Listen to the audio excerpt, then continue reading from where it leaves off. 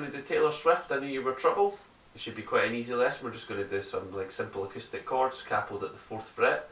This is going to be very much for the acoustic. If you do want me to do an electric version, which is a lot more like the song, sound wise, then let me know in the comment section below. But for now, we'll stick with the easy acoustic version. So let's get started with it. Right folks, this is our verse part. So all we need to do is play through 4 chords for this. We're going to play D, we're going to play A, we're going to play B minor, we're going to play G. And these are up on the screen right now. Okay, so have a look at these shapes. Remember, we're capoed at the 4th fret. Our first shape looks like this. This is our triangle, this is our D shape. Middle finger on the high E string, first string that is. Third finger, 3rd fret of the 2nd string, and first finger, 2nd fret on the 3rd string. When you strum down from the D string, that'll give us our first chord. Going to change to an A after that. So what we're going to do is we're going to play first finger at the 2nd fret on the 4th string, and then we're going to put the middle and 3rd finger right underneath that on the 3rd string, 2nd fret, 2nd string, 2nd fret. So they're all going to be kind of squeezed in here. It's going to give us an A chord strummed down from the A string. Then we're going to play our very small bar shape. Okay, so it's going to look like this. This is a B minor chord.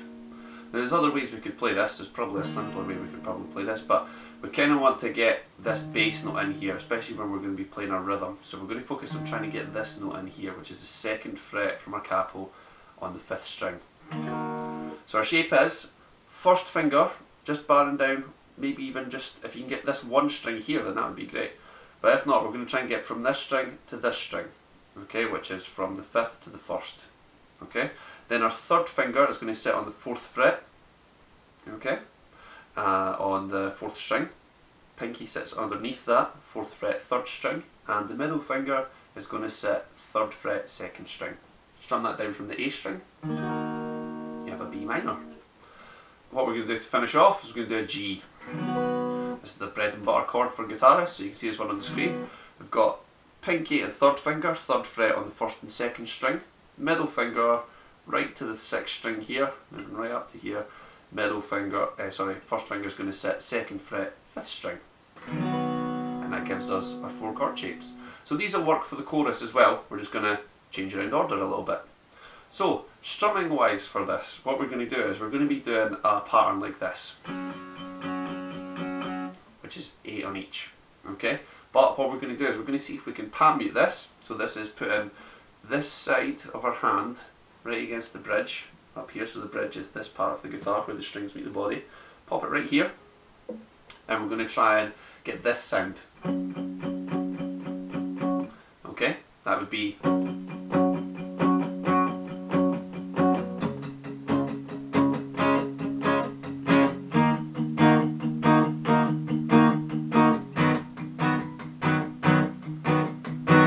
Okay, so what I'm doing strumming wise there is I'm doing 1, 2, 3, 4, 5, 6, 7, 8. Okay, this is the strumming that will suit it best, but obviously if you feel like you want to do less strumming or easier strumming, go for it. This will suit the song best though, so we're going to go 1, 2, 3, 1, 2, 3, 1, 2. So it's kind of like we're doing 1, 2, 3, that's an accent, so that's a little bit louder. 1, 2, 3, 1, 2, 3, 1, 2. Like that. I'm kind of lifting off the palm mute when I want to do that accent, okay? It takes a wee bit of practice, okay? But we're going to be changing like that.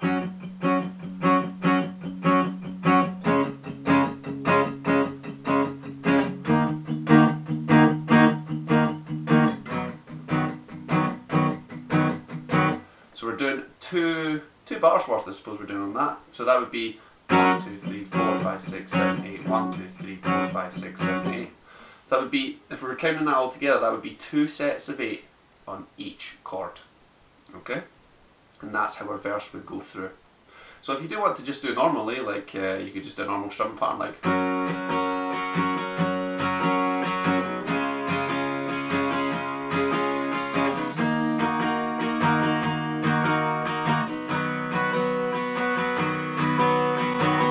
Do that as well. It's all just down to you how you want to play this. I'm just going to give you your guide for working through these strumming patterns. So that's your verse. That's how it goes through every time. So let's move on to our chorus now.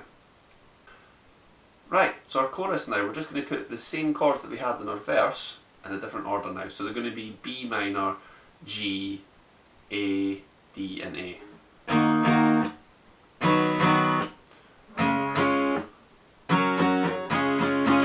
Like that, okay? So there's our chords on the screen now. You can just follow these through. We've already went through how to play them, so let's just strum through them. First thing you'll do, if we want to make it sound like the song, we're going to try and do two hits on each chord here at the start.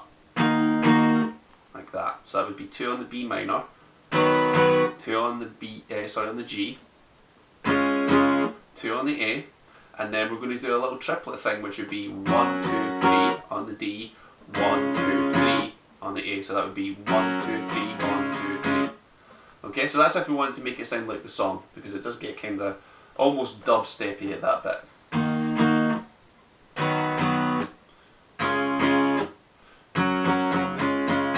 Like that, okay?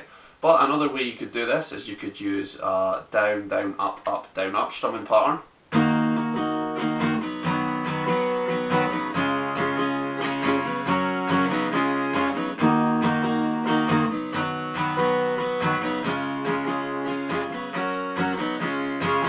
Like that, so that's down, down, up, down, up on each chord. You would half it at the end, down, down, up, down, up, or down, down, up on the last two chords, which is the D and the A. Okay, and that's like that would give you a bit more body to your strumming pattern, because you would have to have more going on there instead of your pauses like that.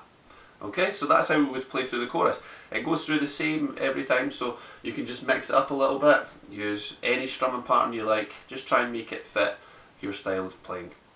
So let's go on to the bridge now, and that's us almost done our song. Right, our last section now, we're almost there. This is a really quick lesson today, this one. So we're just going to be doing 3 chords. We're going to be using G, B minor and A, and this is the easy section. This will give you a good chance to practice these changes. Okay, so we're going to do G, 2, 3, 4, 5, 6, 7, 8, B minor, 3, 4, 5, 6, 7, 8, G, 2, 3, 4, 5, 6, 7, 8, A, 2, 3, 4, 5, 6, 7, 8, and keep going with the A until it goes back into the chorus again. It's actually that simple. It's great. So all we need to do is just to hold a chord for 8 strums. So it's G for 8 G for 8, so you put 1, 2, 3, 4, 5, 6, 7, 8, B minor for 8, G for 8, and then the A will last for 16, it just goes a little bit longer. Okay, and that's all there is to the bridge. Really, really, really simple. And that concludes the song as well. Right folks, thanks for watching. Hopefully you're enjoying the videos, and if you are, please feel free to rate, comment and subscribe. Thanks again for watching, and I'll see you in the next video.